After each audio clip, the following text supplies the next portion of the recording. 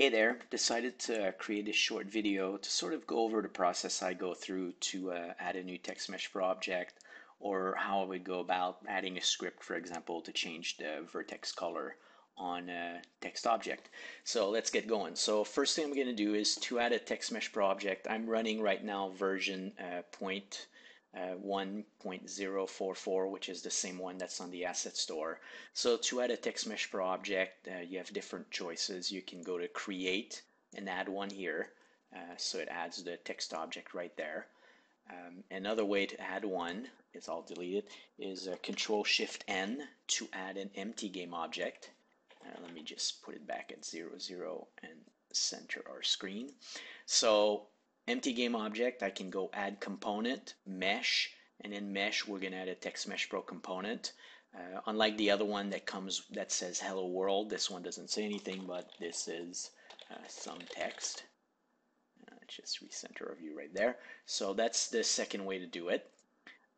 For the example that we're going to do right here, I'm actually going to delete this game object. I'll create a new one. Again, sadly, reset its position.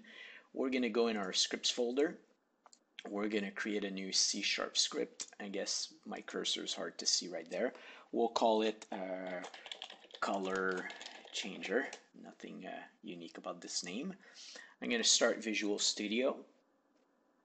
And let me move my Visual Studio screen or in here. Actually, let me ditch this bottom part here. Okay, this is me wrestling with Visual Studio. Not fun. Okay, sorry about that. I'm just trying to make sure it's inside the screen. So first thing we're going to do is I'm going to ditch all this stuff. We're going to go, well, first we need to add the namespace for TextMesh Pro. Here we go. We're now going to add a private object of the type TextMesh Pro. So that's our object. And basically we're going to create a private string, which will be our label for the text. This is equal to some text. Then we're going to add our buddy awake. And in awake, the first thing we're going to do is we're going to assign our TextMesh Pro component, and we're going to basically say game object period get component. So we're going to try to get the component of the type TextMesh Pro. Oops, not a 0 there.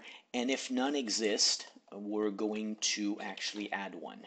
So this will give us the ability to either start with a game object that has a TextMesh Pro component on it, or start with one that doesn't. So there we go. Once this is done, oops, yep, there you go. So we're going to set our text label. Whoa, not sure what that one was. Text is equal to label. Trying to go too fast here.